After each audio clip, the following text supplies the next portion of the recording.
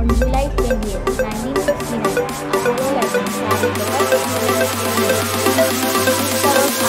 landing on the Moon, and the massive after 2.5 hours outside the station. Edwin Lux Aldrin followed, stepping on the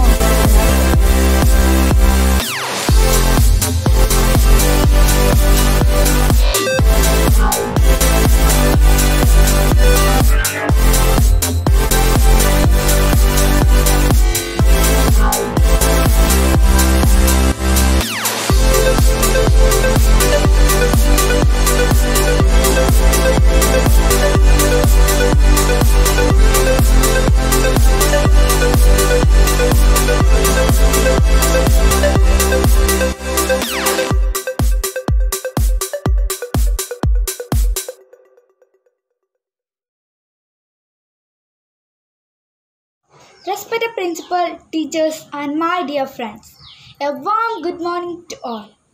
I am Sri Parvati Anil, class 8C. As we all know, July 21st we celebrate as Moon Day. So I like to say a few words about lunar cycle. The lunar phase is the shape of the moon, direct sunlight portion as viewed from the earth. There are 8 main phases of the moon. These phases are in order: new moon, waxing crescent, first quarter, waxing gibbous, full moon, waning gibbous, last quarter, waning crescent.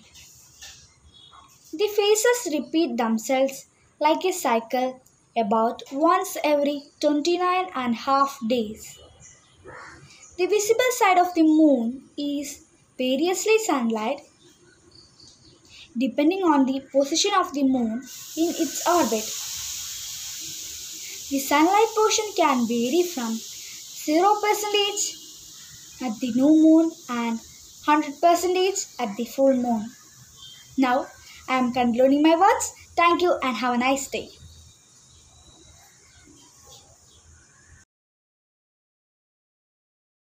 Hi everyone, I am Adnan Sami. I am studying in 8th standard of Jesus Kutamashini School. Today I am here to present a speech about lunar cycle. Lunar cycle is a representation of the moon's journey around the earth. The movement around the earth, moving between the sun and the earth, creates a shadow on the far side of the moon, which limits the light being reflected back to the earth. Galileo Galilei discovered the phases of the moon by using his own telescope in 1609. A Greek astronomer named Meton discovered that the phases of the moon comes in cycles in about 460 BC. A fact is that the moon takes 27.3 days to take an orbit around the earth, whereas a lunar cycle takes 29.5 days. This is due to the Earth's rotation around the sun. The moon orbits around the Earth 13.4 times a year, but only goes through the Earth and the Earth and the Sun only 12.4 times. Thank you and have a nice day.